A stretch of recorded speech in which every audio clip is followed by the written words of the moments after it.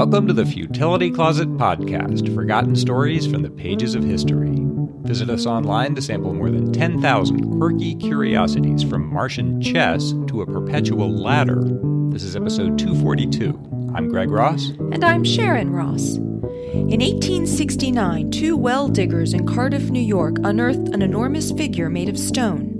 More than 600,000 people flocked to see the mysterious giant, but even as its fame grew, its real origins were coming to light. In today's show, we'll tell the story of the Cardiff Giant, one of the greatest hoaxes of the 19th century. We'll also ponder the effects of pink and puzzle over a potentially painful treatment.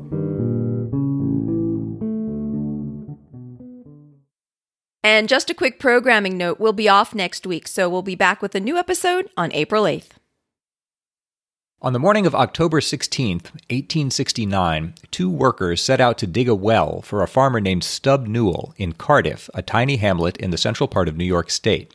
For the first 3 hours, the job was unremarkable, but at around 11 o'clock, they hit a solid object about 2.5 feet under the surface. As they uncovered it, they were astonished to find it was an enormous human foot, 2 feet long and made of stone. Gradually, they uncovered the shape of a huge stone man, like a petrified giant. If it had once been alive, it had stood more than 10 feet tall. It lay twisted in the hole as if it had died in great agony, but its expression was serene. Its surface was bluish-gray, and it gave the impression of enormous age. The news flashed through the county. Everyone agreed that the thing must be very old, whatever it was. No one was particularly impressed at the thought of a giant. The book of Genesis said that those had once lived in the earth, and even local history said that oversized skulls and bones had been found in the area. Whatever it was, everyone agreed that it belonged to Stub Newell, and already he was getting offers for it. The highest was $17,000, 4 times the value of his property. For now, he turned them down. Visitors kept appearing throughout the day, but at last he was left alone with the giant, and he kept a vigil by its side all night. The next day brought visitors from as far away as Syracuse, 14 miles away. 4 doctors declared that the figure was a petrified man, but a local lecturer insisted it was a statue, probably made by French Jesuit missionaries in the 17th century.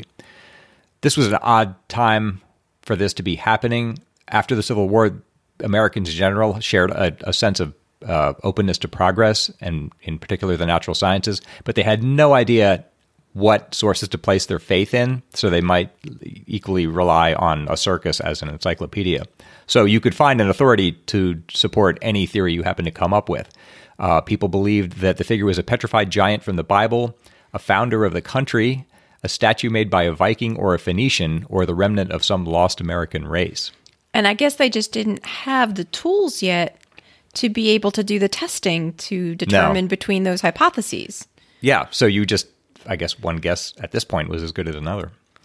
Whatever it was, by the third day it was on the local pages of the 3 daily newspapers in Syracuse, and Stub Newell had begun to charge admission. In half a day he made $200, or roughly $4,000 today, and he hired a teenage neighbor to stand guard over the statue that night. The crowds grew larger every day. One early visitor was Andrew White, who'd been the first president of Cornell University. He wrote that, on his journey down from Syracuse, quote, "The roads were crowded with buggies, carriages, and even omnibuses from the city, and with lumber wagons from the farms, all laden with passengers." When White reached the farm, he found that food and drink vendors had already set up shop on the site. He wrote, "In the midst was a tent, and a crowd was pressing for admission. Entering, we saw a large pit or grave, and at the bottom of it, perhaps 5 feet below the surface, an enormous figure, apparently of Onondaga gray limestone. It was a stone giant with massive features, the whole body nude, the limbs contracted as if in agony. Lying in its grave, with the subdued light from the roof of the tent falling upon it, and with the limbs contorted as if in a death struggle, it produced a most weird effect. An air of great solemnity pervaded the place. Visitors hardly spoke above a whisper. The common response to the giant seems to have been reverence. One reporter wrote, "As one looked upon it, he could not help feeling that he was in the presence of a great and superior being. The crowd, as they gathered round it, seemed almost spellbound. There was no levity." One person who would have felt tremendous levity was George Hull, a small-time swindler who lived in Binghamton, 60 miles to the south. Hull had been visiting Ackley, Iowa in 1866 when he got into an argument with a Methodist preacher who insisted that the biblical reference to giants was literally true. Hull, an atheist, thought that was nonsense. They argued until midnight, and Hull later wrote, "I lay wide awake wondering why people would believe those remarkable stories in the Bible about giants when suddenly I thought of making a stone giant and passing it off as a petrified man. He must have been a very zealous atheist because he worked on the project for 2.5 years, passing through at least 4 states and spending thousands of dollars. With some carefully chosen partners, he had arranged to quarry a 5-ton block of gypsum in Fort Dodge, Iowa, and convey it to Chicago, where 2 sculptors carved it into human form. The figure had had hair at first, but Hull talked to a local geologist and learned that hair doesn't fossilize, so he had them remove it. To make it look older, they poured a gallon of English writing ink over it. When that proved too dark, they followed it with sulfuric acid, giving the surface a gray tinge. When it was finished, they shipped it to Broome County, New York. The freight agent registered its weight as 3,720 pounds, and Hull chose Onondaga County for its resting place, both because that was the site of some earlier archaeological finds and because he had a relation there named Stub Newell. They buried the giant on Newell's farm and made him a 4th partner. It lay there for 11 months before Hull signaled Newell that it was time for the giant to be found. Hull had invested $3,000 in getting this far, about $60,000 today, so he needed the sensation to be big. So he must have been pleased to see the giant become national news within days of its discovery. In the first week, roughly 1,500 people viewed it, including one man who had traveled nearly 300 miles from York, Pennsylvania, and Newell and his partners made $1,200, about $25,000 today. The following week, Hull himself visited the farm, feigning ignorance of the whole affair. Stub Newell was still getting offers from investors who wanted to buy the giant. Hull told him to hold out for $30,000 for a 3/4 interest, and Newell was able to get that, about $600,000 today, a huge windfall and about 10 times the value of Newell's whole farm. The exhibit was now drawing curiosity seekers and newspaper correspondents from throughout the Northeast. The exhibitors installed a larger tent and published a booklet that sold 10,000 copies in its first edition. People were still arguing over whether it was a petrified giant or a statue, but a note of skepticism had begun to creep in as well. Andrew White, whom I quoted earlier, had decided that the whole matter was undoubtedly a hoax. For one thing, he said, the giant's material seemed foreign. Onondaga gray limestone is hard and substantial, but water had worn grooves in the underside of the giant. But White despaired of dissuading the believers. He wrote, "As a refrain to every argument, there seemed to run jeering and sneering through my brain Schiller's famous line, 'Against stupidity the gods are powerless.' There seemed no possibility even of suspending the judgment of the great majority who saw the statue." And he added, "There was evidently a joy in believing in the marvel, and this was increased by the peculiarly American superstition that the correctness of a belief is decided by the number of people who can be induced to adopt it. That truth is a matter of majorities. The current of credulity seemed irresistible." I wonder if that's a drawback of democracy, that you believe that we get to decide the truth by a majority also. Still, suspicions were spreading among other skeptically minded onlookers. Why had Newell needed a second well when he already had a first, and had only 2 cows and a horse to tend to? People remembered that a year earlier, George Hull had been seen visiting Newell's farm and had remained there late at night. And at about the same time, a mysterious man with an iron-bound box had been seen making his way toward Cardiff. And now Stub Newell raised eyebrows at the bank by requesting $9,400 in cash. When the teller said they didn't keep those amounts on the premises, Newell agreed to a bank transfer and gave George Hull's information. Hull was badly in debt and needed the money. At these signs of trickery, the investors who had bought shares in the giant were growing angry, so Newell made them a promise. He said that if they could prove within 3 months that the giant was a fraud, he'd refund all their money. The newspapers praised this as the gesture of an honest man, and everyone who'd witnessed the discovery of the giant signed affidavits swearing to the truth of their story. Newell's affidavit was a lie, of course. It said that he'd known nothing about the giant until it was discovered. So now, in order to hold on to their profits, the conspirators would have to keep America believing in the hoax through January 24th, 1870, when the 3 months were up. Satisfied for the moment, the new owners planned to take the giant on a tour of northeastern cities, New York, Boston, and Philadelphia, and then head west to New Orleans, Chicago, and San Francisco. Perhaps eventually they'd even visit Europe and the Far East. The first stop, though, was Syracuse, the closest city to Cardiff and the county seat. On November 5th, the giant was carefully removed from its grave and wheeled into Syracuse to the strains of a marching band. The exhibit there was a huge success, though the debate continued to rage as to the giant's origins. After 6 weeks in Onondaga County, the giant had attracted about 60,000 paying customers, and the new owners had recouped their investment. But even as they prepared for Albany and looked beyond it to New York City, the case against the giant was growing stronger. Skeptics had been tracing George Hull's movements through Iowa and New York, and scientists had begun to scrutinize the giant's makeup. A 24-year-old mining engineer named Fillmore Smith wrote to the Courier and Journal pointing out that the statue was made of gypsum, not limestone, and couldn't have withstood the conditions on Newell's farm for more than a year or two. One man had recovered a fragment of the giant from its burial place and found that 1 day of running water had dissolved more than a third of the sample. And a sculptor declared that the giant's body bore clear marks of modern tools. While the evidence was mounting against them, Hull and his partners refused to make any confession, still hoping to live out their 3-month guarantee. But Hull had also begun to lay the groundwork for a tell-all book that he could sell when the truth came to light. He never expected to just get away with this scot-free forever and convince people that there was really a giant. So he was going to profit even if the hoax came to light. He's going to profit either way. It's kind of hard to see what he was thinking. He'd invested so much time in setting this up and just expected to be caught. I guess that's just how, some people in those days thought, because these hoaxes were rampant in this period. Well, he originally started it, you'd said, to prove to the... Yeah. I guess that's true. To prove that people would be credulous about such a thing, even if it was a falsehood. He'd have to reveal it in order to make that point. That's true. At this point, there's a little cameo from a figure we've met before. On November 23rd, Othniel Charles Marsh, one of the warring paleontologists from our episode 217 about the Bone Wars, passed through Syracuse on his way to Rochester, and he examined the giant while it was still on display there. Marsh was a native of western New York and knew its geological features, and he declared that the giant was a fake. He cited the same evidence that others had already raised. Tool marks were still visible on the statue's surface, and gypsum is highly soluble in water, so the statue couldn't be very old.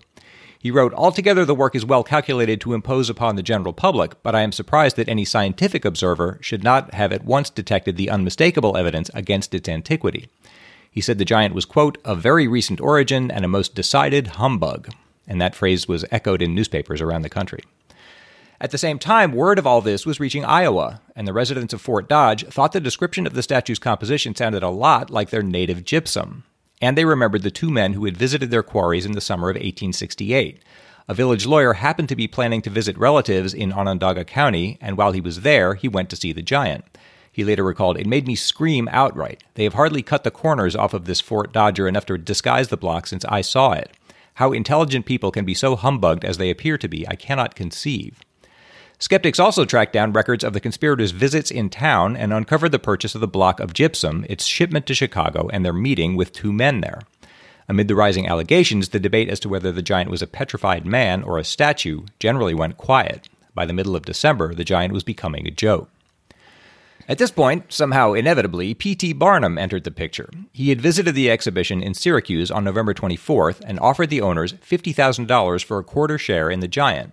When they turned him down, Barnum bought a replica from a local sculptor and exhibited that, allowing the public and the media to think it was the real thing. Barnum later claimed that this was a virtuous act. He said he'd become convinced that the original statue was a fake and had set out to punish the hoaxers by presenting an imitation. But it seems just as likely that he saw a popular sensation and wanted a part of it. I have mixed feelings about P.T. Barnum. Because he was so shameless, we're taught to admire his audacity. But he had no scruples. It's not admirable to just exploit people's gullibility. Right, yeah. The owners of the original giant sought an injunction to stop Barnum from exhibiting his duplicate giant, but the judge rolled his eyes at the whole fiasco. He said, "Bring your giant here, and if he swears to his own genuineness as a bona fide petrifaction, you shall have the injunction you ask for." In other words, you can't complain to the law for someone faking your fake. The tour pressed on. By January 22nd, it had arrived in Boston, where, according to some accounts, Ralph Waldo Emerson and Oliver Wendell Holmes both viewed it. But on February 10th, the 2 sculptors who had carved the giant published a joint letter in the Chicago Daily Tribune admitting their role in the affair. They wrote, "We, the undersigned, desire, through the medium of your columns, to state to the public that we are the makers of the so-called Cardiff Giant." Evidently, Hull had never paid them in full. In the face of all these revelations, public interest began to wane. From Boston, the tour went on to Portland, Maine, and then to Lowell, Massachusetts, but by now it was attracting only a handful of curiosity seekers, and by summer it was a sideshow at county fairs. Hull had kept up his pretense for 3 months, but the owners charged him with imposture, and they agreed to a compromise. Hull would go on to spend $10,000 and most of a decade on a second fake giant, memorably called the Solid Muldoon, which was unearthed in Colorado in 1877. When that venture failed, Hull got out of the giant business. The Cardiff Giant, now an orphan, wandered inscrutably through the U.S. for 8 decades. It spent some years in a barn in Fitchburg, Massachusetts, then made an appearance at the 1901 Pan American Exposition in Buffalo.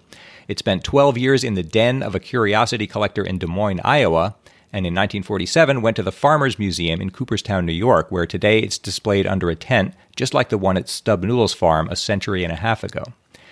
Most of the people who visited the statue in its heyday thought it was a petrified giant. Others saw it as a scandal, a curiosity, a joke, or a business opportunity. But most of them probably didn't think about it hard enough to reach any conclusion at all.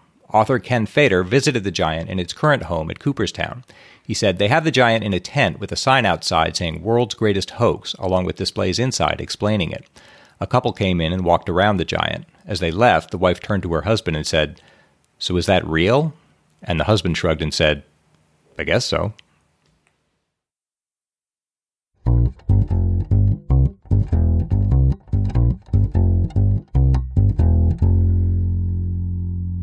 We want to thank everyone who helps support our podcast.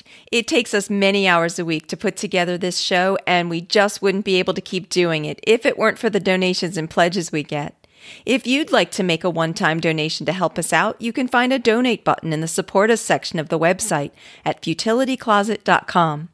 And if you'd like to join our Patreon campaign and pledge a recurring donation to help keep us going, you can get access to our bonus content, where you can hear outtakes and extra lateral thinking puzzles, find out what's going on behind the scenes of the show, and learn more about Sasha, our trusty feline mascot. You can check out our Patreon page at patreon.com/futilitycloset or see the link in the show notes. And thanks again to everyone who helps us keep making the show. We really wouldn't be able to do this without you.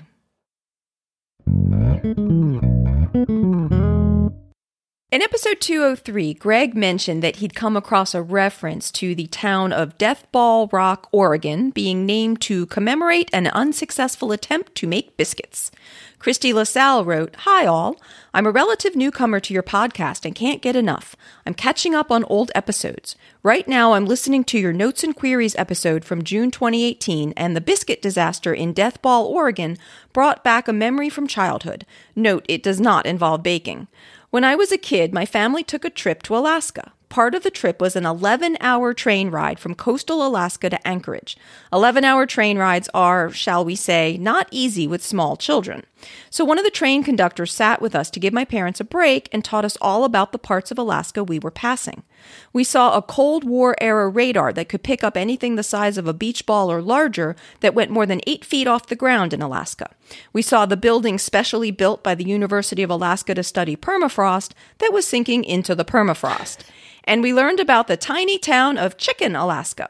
The town arose as a gold mining town. The area was overrun by ptarmigans, the P is silent, the state bird of Alaska. The miners wanted to name the town Ptarmigan, but after a few days of trying, no one could figure out how to spell ptarmigan. So eventually they just went with Chicken, Alaska. Love the podcast." According to the website for the town of Chicken, the community was founded after gold was discovered in a creek in 1886.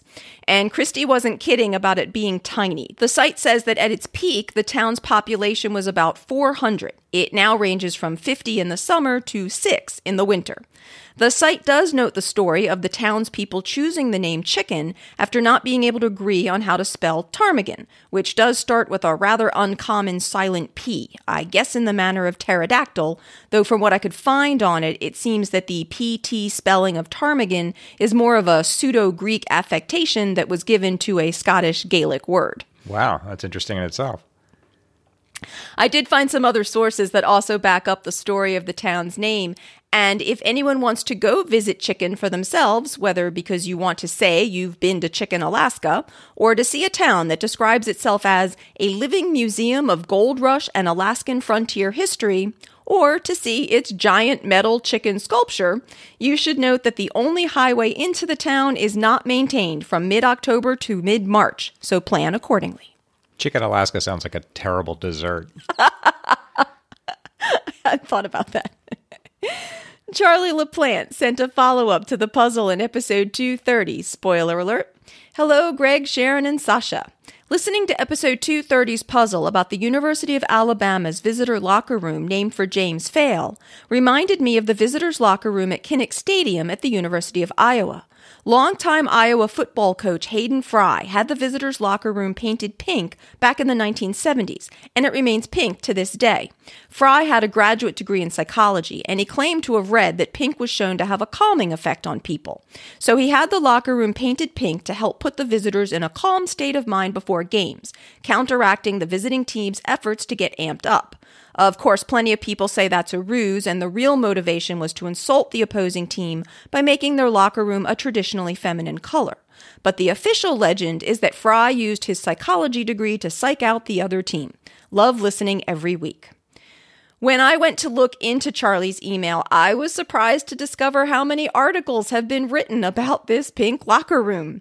Fry had the walls of it painted pink when he started coaching football at the University of Iowa in 1979, and they remained pink when he retired in 1998. During an update of the stadium in 2005, the whole locker room was turned pink, including the lockers, floors, ceilings, showers, sinks, and even urinals. The story is frequently repeated that Fry claimed that he had chosen pink because it was a calming color. I couldn't remember having previously heard that about pink, so I was dubious myself. But it turns out that there is a shade of pink called Baker Miller pink or Schoss pink or P618 that has been claimed to reduce violent or aggressive behavior. The things I learn on this job. Alexander Schoss was researching the physical and emotional effects produced by different colors when he discovered a shade of pink that he said reliably lowered heart rate, blood pressure, and respiration. In 1979, Schoss managed to convince two military officers, C.W.O. Baker and Commander Miller, at the U.S. Naval Correctional Center in Seattle to paint one of the admission cells at the center what Schoss came to call Baker Miller pink, in order to see if this would have a beneficial effect on the newly admitted inmates. In a 1985 article, Schoss stated that it had such a striking effect in reducing hostile and violent behavior that the Navy was highly impressed, and the cell was thus still pink. And he described several other quite dramatic success stories in various institutions using rooms painted this shade of pink. For example, to calm down highly aggressive or agitated youths in the criminal justice system, with psychiatric patients, and even to help reduce appetite in weight loss clinics. He reported pronounced effects within 10 to 15 minutes spent in a small pink room, with the effects sometimes lasting for considerable periods of time afterwards. Why in the world would that be? I mean, assuming that's true, why would a certain shade of pink calm you down? He claimed that it had these neuroendocrine effects, that it was actually physically affecting your endocrine system. Really? So it was just calming down your excitability. That's amazing if it's true. He reported several very dramatic incidents, but they weren't like adequately maybe controlled. Yep. And it's, dramatic anecdotes mostly, but on the basis of these early promising examples, a number of institutions in various countries adopted the use of Baker Miller pink for seclusion or detention rooms. It's been reported that in Switzerland, for example, about 1/5 of prisons and police stations have at least one pink detention cell. But subsequent research has not always supported the purported effects of Baker Miller pink, and some have criticized potentially weak methodologies used in the early studies. So I don't have the final word on what effects the color might have, but it does still have its advocates. For example, in 2017, the model Kendall Jenner made some news when she painted a room in her house that color and posted, "Baker Miller pink is the only color scientifically proven to calm you and suppress your appetite." Now I want to do it. Can we do it? We can do it. We'll see if it calms down Sasha. In any case, all this does help explain the prevalent story that Fry was using pink to sedate opposing teams. However, I will point out that it's very unlikely that Fry would have known about Schoss's research on pink at the time, as it was just getting going around the time that Fry had the locker room painted. So why did he paint the room pink? While being interviewed about it for a 2014 article in the Des Moines Register, Fry said, "Everyone thought it was because I had my master's in psychology and pink was a cool, calm color and this and that, which it was to me. But when I got here, things were so deteriorated and down. Howard Sissel, my defensive ends and linebacker coach, he was in charge of helping me fix up things. The only color of paint they could find was pink." A 2017 article in the Pennsylvania newspaper The Morning Call said of the story that Fry had used the color to have a calming effect, current Iowa coach Kirk Ferentz called the story fun, if not entirely correct. He attributed the color choice to a facilities manager who bought pink paint from the campus warehouse supply store because it was the cheapest available. That sounds like how these things often work. I wonder if the causation goes the other direction, like if it's not that the research inspired the locker room, maybe the locker room story just got about and that maybe inspired the research into whether there was anything to it? No, I think Schoss was already working on this at about the same time, independently. So it was just kind of a coincidence. Yeah, and these were kind of, pre-internet days, so it wouldn't have been easy for people in two very different parts of the country to really know about these little things. Yeah. It seems likely that the story of Fry using pink because it was physiologically calming is more of a post hoc explanation, and it's quite possible that the stories about paint availability or cost are also more current explanations that are being offered retrospectively. An article on Inside Higher Ed reports that in his 1999 autobiography, Fry wrote of the pink locker room, "It's a passive color, and we hoped it would put our opponents in a passive mood. Also, pink is often found in girls' bedrooms, and because of that, some consider it a sissy color." It's this last explanation that some suspect to be the real truth, and that has caused a certain amount of protest that the use of the color in the locker room promotes homophobic or sexist stereotyping. And incidentally, if that was the thinking, that pink would upset the visiting team because pink is for girls, then it's a little ironic because actually at one time, pink was seen as being a boy's color. The Inside Higher Ed article quotes a 1918 issue of Earnshaw's that stated that the generally accepted rule is pink for the boys and blue for the girls. So it seems that associating colors with genders is pretty arbitrary. Whether other teams' coaches feared that the color would physically subdue their players or mess with them psychologically, some of them do have significant reactions to the locker room. According to an article in Sports Illustrated, in his autobiography, Fry said, "When I talk to an opposing coach before a game and he mentions the pink walls, I know I've got him. I can't recall a coach who has stirred up a fuss about the color and then beat us." Other coaches have sometimes tried to reduce the effects of the locker room. Former University of Michigan head coach Bo Schembechler supposedly hated the room and used to cover the walls with white butcher paper so his players wouldn't see the pink. Apparently, Schembechler's record was 2-2-1 against Fry when playing at Kinnick Stadium, as compared to his 4-0 record at Kinnick before Fry was hired and turned the walls pink. I also found an article from 2016 in the Detroit Free Press about how the current UM coach, Jim Harbaugh, had his staff spend considerable time completely papering the room and the lockers with custom UM wallpaper and enormous photos of the UM team before a game there. They posted videos to social media showing how they had really transformed the room, but I guess Fry's rule still held that if a coach makes a fuss about the pink, then they would lose, because when I looked up the results of the game, UM had lost. Wow.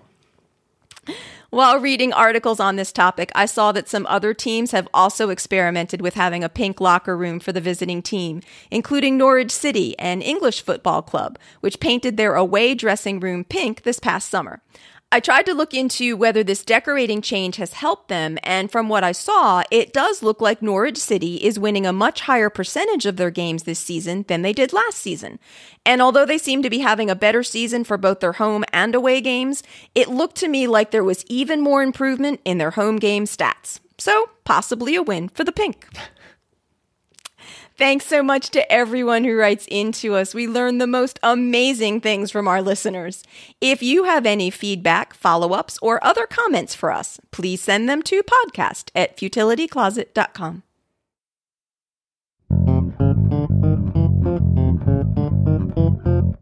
It's Greg's turn to try to solve a lateral thinking puzzle. I'm going to give him an interesting sounding situation, and he has to try to work out what is actually going on, asking yes or no questions. This puzzle comes from Neil de Carteret and his kitty, Nala. All right. A vet gives an animal a treatment which would be really painful if the animal didn't actually need the treatment. Did this happen to Nala? No. Okay. A vet gives an animal a treatment that would be painful if the animal didn't actually need the treatment. So, the fact that the animal has some condition makes him or her less susceptible to pain, I guess. I don't know how to... Okay, would it help me to know the specifics here, like what kind of animal it is? I guess it would. Yes, but I mean, that might be hard to guess. It might be easier to, sort of put together other things, but okay. I'm not sure. Would it help me to know what the treatment... Obviously, it would.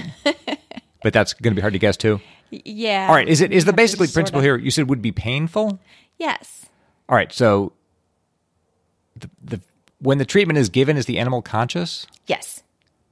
But doesn't feel as much pain as it would without the condition it has? That's incorrect. Okay. If this animal didn't have the condition that's being treated, yes, it would be in some pain. While the right? Isn't that what you're saying? That's while the treatment is being administered? This is all very abstract. Yeah, that's not exactly what I'm saying. Okay. Okay. The animal, but you're saying that, okay, so if an animal goes through some veterinary treatment for some condition. Yes. Right? I will agree to that. Does it feel any pain when that happens? Hopefully not. None at all, possibly. Possibly not. Hopefully not. But if it didn't have this condition, then it would feel pain. I won't agree to that. Okay, so let's say the animal, let's say there's just a misdiagnosis and this animal doesn't actually have the condition that the vet thinks it does. It's just totally healthy, whatever it is, frog. Unlikely. Is the condition death? No. All right. Unlikely. Okay, let's not go down that path. The vet thinks she's treating a condition. Yes. In an animal. Yes. And, and you're saying it's unlikely she'd be wrong about that. It's unlikely she'd be wrong about it, yes. But the animal would feel... Okay, let's say she did, though. Let's say she is wrong and the animal doesn't have the condition, whatever it is. Okay. I thought you were saying that the animal would feel pain in that case. Would feel more pain than it does. I'm not saying that. Can you read Neil's? A vet gives an animal a treatment which would be really painful if the animal didn't actually need the treatment. Remember, this is a lateral thinking puzzle. Is the pain the vet's pain? Yes. Oh, okay. That was not making any sense. So the vet would feel like emotional pain? No. Oh, there's more to it. I thought I had it. No. Like you wouldn't want to know that you had performed surgery on an animal that didn't need it. Right. But that's not it. No, the vet would feel actual pain. The vet would feel physical pain. Yes.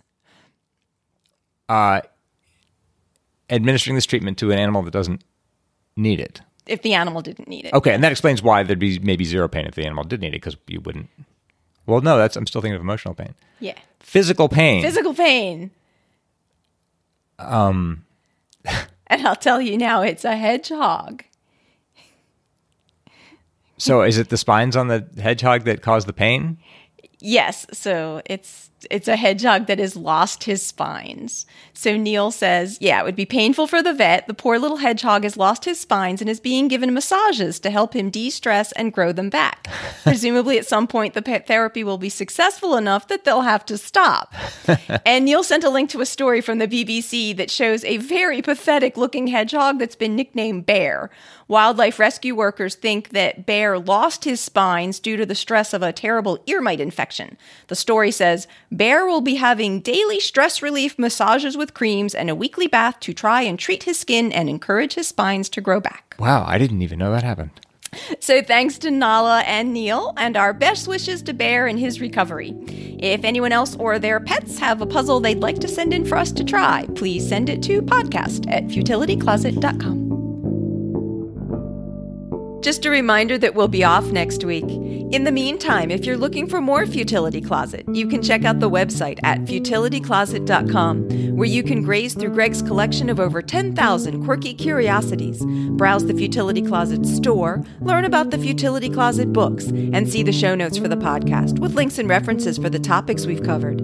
At the website, you can also find a Support Us section with a donate button and a link to our Patreon page, which you can also find at patreon.com/futilitycloset. We would really appreciate your support, and if you become a patron, you can spend next week catching up on all our bonus content. If you have any comments or feedback for us, please email us at podcast@futilitycloset.com. Our music was written and performed by the amazing Doug Ross. Thanks for listening, and we'll be back in 2 weeks.